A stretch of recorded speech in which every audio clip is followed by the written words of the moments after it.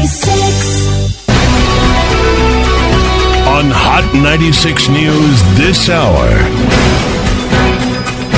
We get concerned when we begin hearing words like national accord, which is euphemism for nusumkate. We are not interested in any form of handshake, in any form of sharing of political power. Watu wache tukijua hakuna askari huko, tutaandamana na tutasema askari wote watoke kwetu. Who is going to speak for the people of Kerio Valley?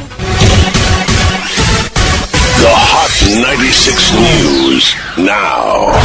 With Teddy Otieno. Very good afternoon and welcome to the broadcast. The High Court has declined to stop the ongoing recruitment of Iebc chairperson and 6 members of the electoral body. Issuing its verdict, the court further directed that the matter be heard inter partes on the 13th of April this year.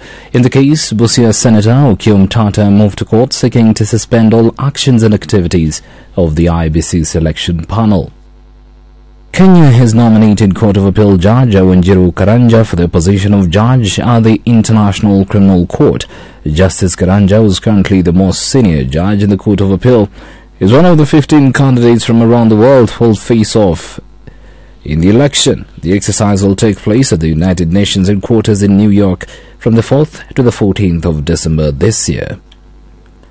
Detectives based at the DCI Homicide Department are finalizing investigations following the death of Jeff Mwathi on the 22nd of February this year. In a case that has attracted a lot of public interest, the DCI Director Mohammed Amin ordered fresh investigations to establish in great detail circumstances leading to Jeff Mwathi's death.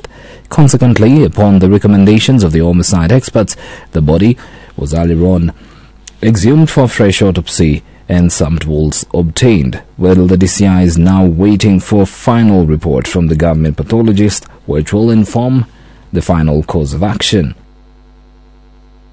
In other news, Inspector General of Police Japhet Koome has assured Kenyans of their safety during the Easter holiday as they gather in different parts of the country for celebrations. In a statement, IG Koome noted that he has heightened surveillance and installed appropriate measures to ensure that security is upheld. He added that officers will be adequately deployed to major highways, shopping malls, airports, railway and bus stations, places of worship, as well as recreational centers. The police boss, however, was keen to point out that statistics have shown that a high number of road accidents are always recorded during the holidays, which has remained a major cause of injuries and fatalities. He therefore urged all motorists to exercise caution when using the roads and comply with the set traffic guidelines. The body of a 108-year-old woman has been exhumed in Kandara's Kibiko area in what has turned out to be a perplexing case of mistaken identity. The exhumation of Elizabeth Wairemo's body was led by health officers and attended by families from both sides. According to Lydia Muthoni's grandson, James Semungai, during the burial last week, the family retrieved Wairemo's body from Gaishanjero mortuary, thinking it was Lydia Muthoni's. The two families met in court on Wednesday to resolve the confusion and agree on the exhumation exercise. Meanwhile, Wairemo's family was still reeling from the bizarre incident, has announced that plans to bury the 108-year-old relative are in the works. In Taita Taveta, a total of 4 bodies, including a mother and her children with her, have now been retrieved following floods in Taita Taveta County. The 4th body was retrieved this morning, bringing the 4-day search operation to a halt.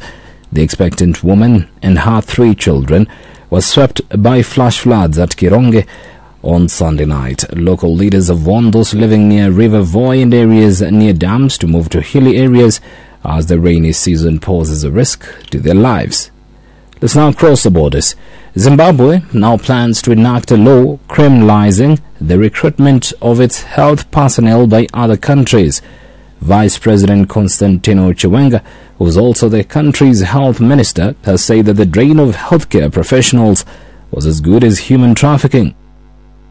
He said that stiffer penalties will be imposed on those that he accused of robbing the nation of its human capital. Local media say that more than 4,000 nurses and doctors have left Zimbabwe since February 2021. That brings us to 7 minutes That's 1 o'clock. These and more stories at 2. I'm Teddy Otieno. Good afternoon. The Hot 96 News.